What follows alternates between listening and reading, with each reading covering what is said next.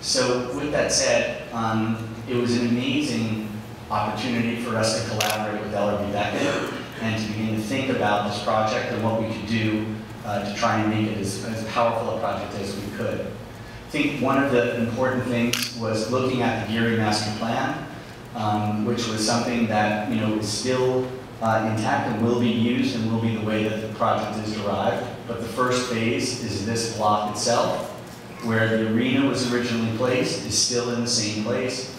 And then there's building 1, building 2, building 3, and building 4. So here you can see the site plan of the current design that was done with Ellerbe Becket and shop. And one of the key elements is that there's still the room to put all of the buildings around the arena. And that was one of the ways that we were told by our client to think about how that could be integrated in the future and not to make any part of this design obstruct what could happen in the future on this site. And so that was a very important thing to us in the way that we began to think about the arena.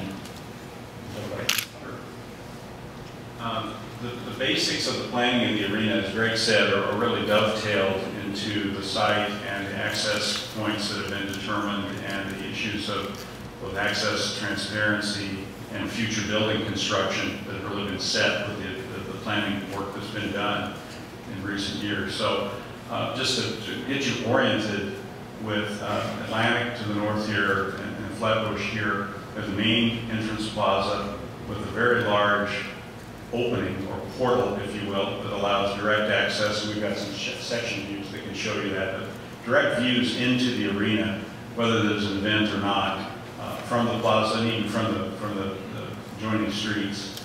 And I highly suggest that everyone, when you look at the model downstairs, actually go down there and look in from the plaza, and you can really see the effect that Bill is talking about. Yeah, we're very excited about that direct participation in what's going on in the building from the streetscape. So one of the ways in which the design has evolved is that you'll see almost that octagonal geometry as opposed to an elongated geometry in the primary layout of the seating bowl. And this is what would be called more of a basketball geometry. It's more foreshortened, and it allows us to have the majority of the seats that are the most desirable seats along the sideline, the baselines for basketball, bringing the ends, by comparison with, say, hockey, of over 100 feet closer. So more better seats. And then wherever you see the goldenrod, let's call it color, those are retail elements that are directly accessed from the sidewalk. This one is the team store for the building, and this is a soda shop. Other key features, I think we've got some other diagrams that show it, but of course this is the main court, this is the stage end of the building, and then this is a practice court. All of those are placed so that the event floor of the building is about 25, almost 30 feet below grade, which means this level, the main circulation level of the arena, is right at sidewalk level, so you're seeing a direct view in. Last thing I'll point out on this view is a loading dock elevator, and trucks, semi-tractor trucks will come in, go down the elevator, pull into a turntable, and actually rotate within the building, radically minimizing the maneuvering required out at grade. So as we were taking the forms and the sort of performance from the inside, we started thinking about the form on the outside. And working with Ellerbe Becket, we started to think of a strategy to break down the mass of the building as a whole, like breaking it into sort of 3 horizontal bands.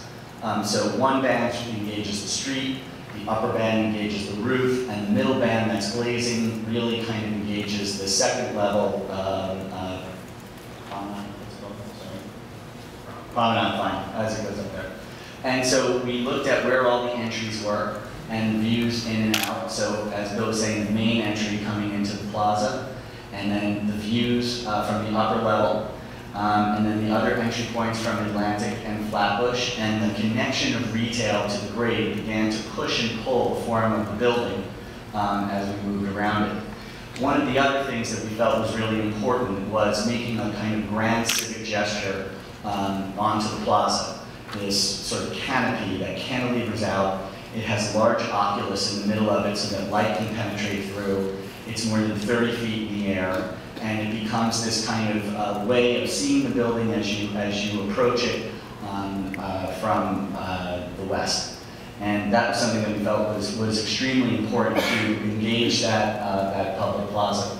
As Bill said, there's the sort of main court here and the practice court that's sunk below. So when you're on the plaza, in the soda shop, walking in on either side from the public, you can look down in, and that's where the teams will practice. It will also be available for community events and really see something. I think that the client sees this as something that really engages the community.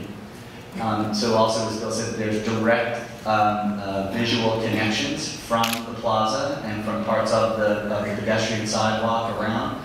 You can see that the arena level is right on level with the sidewalk. And also then you can see directly out from the concourses, which is a very important part of it. So that when you are in the arena, you're very much oriented to the direction, what part of the city you're in. And the way that we kind of really thought about the three bands was that the sort of upper band really positions the building on the skyline, or how you see it in the urban context.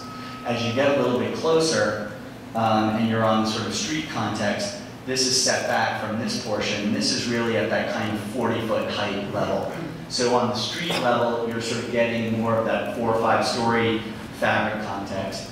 And then you have tremendous amounts of transparency at the ground level, so that there's a different kind of experience when you're the pedestrian. And that was really how we tried to think of this. How is this building viewed at 3 different scales?